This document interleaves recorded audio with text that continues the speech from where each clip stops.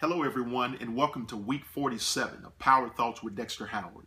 Over the last several weeks, we've been discussing the virtues of sonship. We said there are 7 virtues of sonship.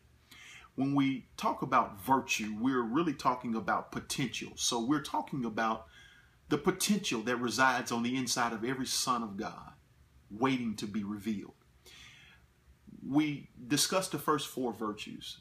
Every son of God has the DNA of God. Virtue number 2, every son of God is a follower of God. Virtue number 3, every son of God is a servant of God. And virtue number 4, every son of God is loyal to God the Father and to their assignment that the Father has given them in the earth.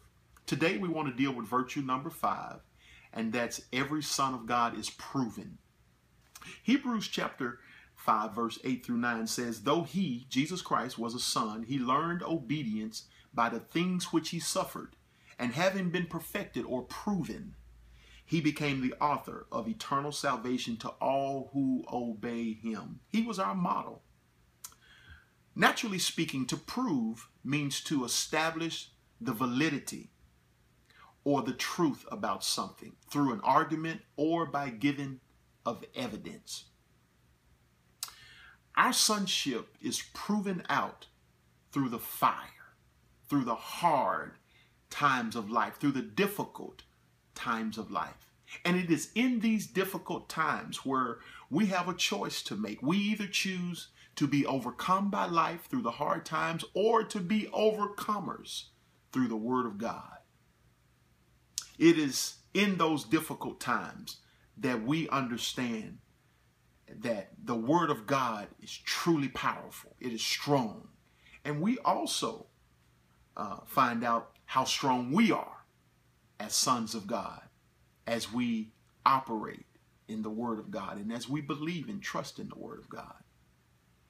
As sons of God and as kingdom builders, our sonship must be proven out so that we can stand firm in difficult times. And we don't just tuck tail and run at the appearance of a stressful time. When stressful times arise, we don't just throw in the towel and say, I give up. We don't have to stand firm in our own strength, for we have been given power to walk through this process of sonship.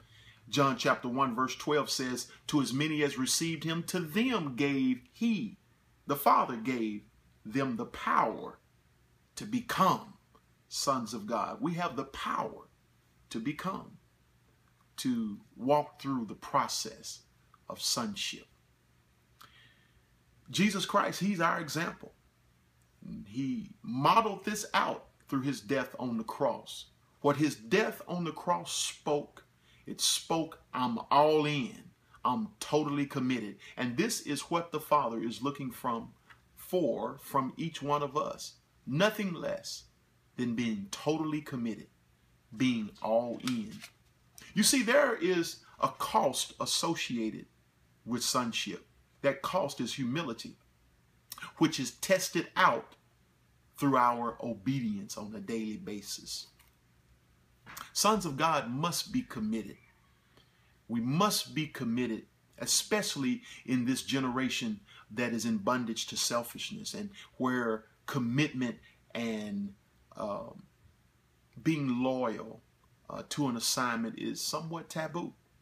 We must be committed. Are you committed to the process of sonship, to walking out God's plans for your life? Or when tough times and difficult times arise, do you just want to throw in the towel? Are you susceptible to throwing your hands up and saying, I give up? If so, I want you to pray and ask the Father now to give you the strength, to empower you to walk through this process of sonship. And it is a process. And if you ask the Father, he'll give you the help that you need. God bless you. We'll talk with you soon.